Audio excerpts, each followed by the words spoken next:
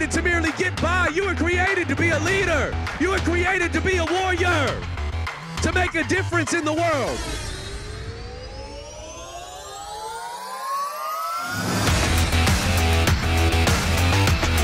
Your father may not see you, your pastor may not see you, your friends may not see you, but God has found you.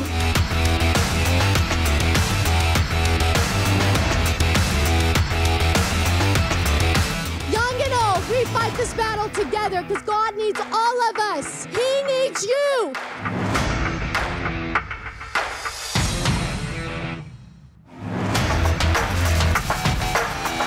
If the miracle that God's trying to work in your life right now is not even the miracle of your life.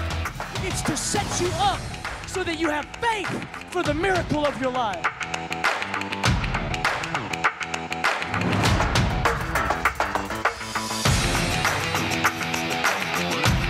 We live in a world where everybody's trying to cultivate. You need self-esteem. You need self-esteem. Let me tell you what you need. You need humility and reliance upon God. Self-esteem is a dressed-up word for pride, and you don't need self-esteem in you. You need reliance upon God.